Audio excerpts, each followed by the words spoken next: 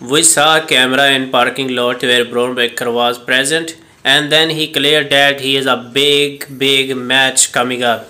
Then he challenges Seth Rollins, the newly World Heavyweight Champion, for a match and said that come here in NXT and you need to put your strap on the line at NXT. So Seth Rollins has not yet replied for the Bron Breakker challenge. Maybe WWE decide that Seth Rollins come to NXT.